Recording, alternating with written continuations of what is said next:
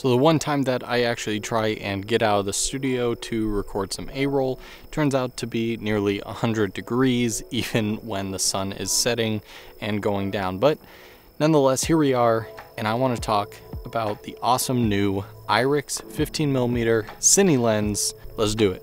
Now right now I do have the IRIX lens on my Pocket 6K and I actually am using the Dream filter. You can see over here on these street lamps a little nice extra highlight bloom, just gives it a little more of an effect. My skin is a little softer. It's probably also very sweaty, so there's that. Now a couple weeks ago I talked about the IRIX 45mm, which quickly became my favorite lens that I've pretty much ever used for around the $1,000 price point, and IRIX really liked that video, so here we are reviewing the 15mm, which actually just came out a week before I bought the 45, so it's awesome. Now I'm not going to be comparing it alongside with the 45 because next I'm actually going to be picking up the 150 macro, do a video on that, and then once I have the almost complete set of 3 Cine lenses there, I'm going to do a whole video on how they all color match and how well they work together shooting the same kind of projects at different focal lengths,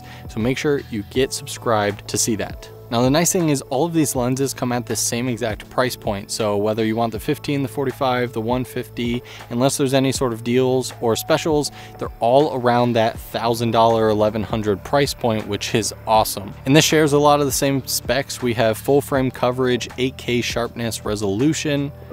Of course it's 15mm with ultra low focus breathing as well as ultra low distortion. You can see some of the samples of architecture that there's very minimal fisheye effect, and it's keeping all the lines very straight. Now this shot of a fence at a very low angle, it actually has more of a distortion, but as soon as you bring it up to eye level, it kind of self-corrects that.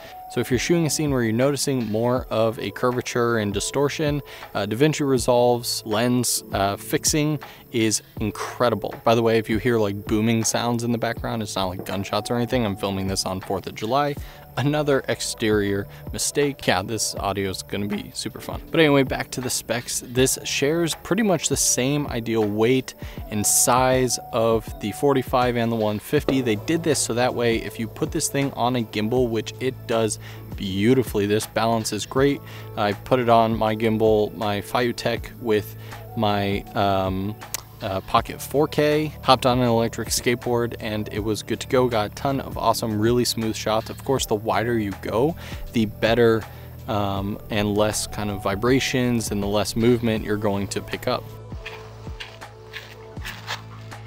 One thing that I'm like super impressed with is the very close minimum focus distance. I don't know what the exact spec is. I'll put it right here. It's probably around a foot or 11 inches or so how close you can get to your actual subject, and that's really awesome on a wide angle because then you get that really cool effect where it's a close-up but you're still seeing a lot of the world. Now it also shares the exact same 86mm filter thread and 95mm front element thing, so that way the same exact clamp on matte boxes fit, and I use the same tilt adapter so that way I can quickly switch out the matte box between this and the 45 without wasting any time. Now someone commented on the previous video asking about what sort of mounts this has.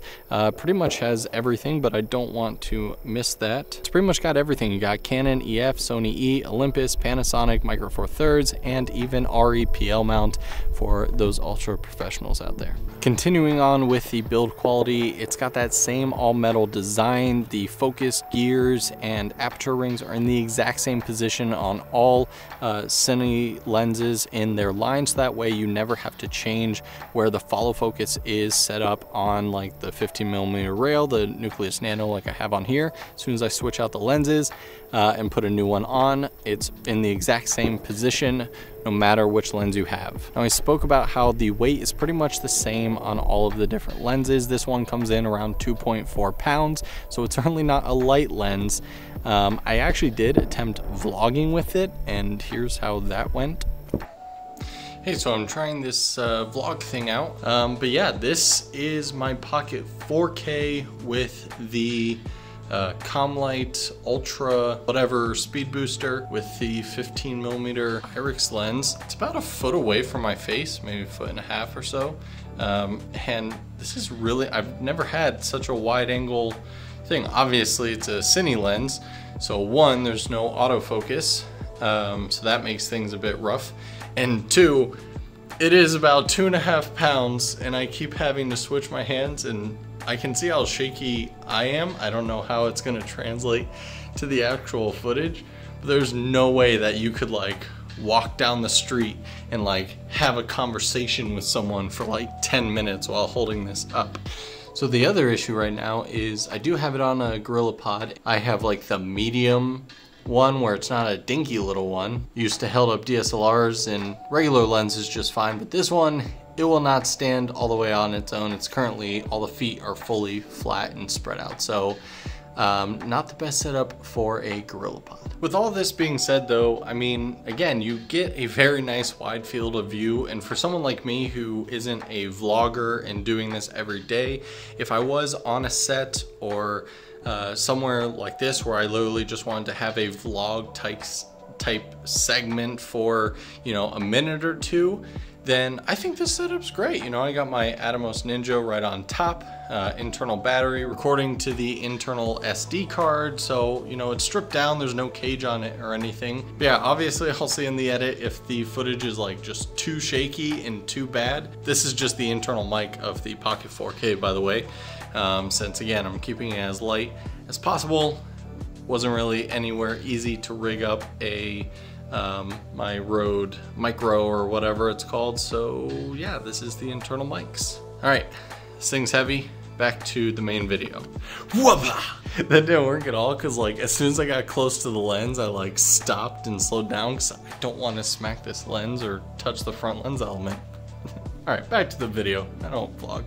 So yeah, I think you definitely could vlog with this if you have some decent muscles and you don't mind manual focus. It's definitely got that really nice wide perspective. Now that was on my Pocket 4K with the Ultra Speed Boosters, so it was actually a little bit larger of a field of view than the Super 35 on my Pocket 6K. Now in terms of the actual sharpness of the lens, right now I'm shooting at around T3. It goes down to 2.6, so it's not as wide open as the 45, which was T1.5. But as you can see, it is near pitch black. I am on ISO 1250, and obviously I may have to do some corrections in post to bring it up a little bit.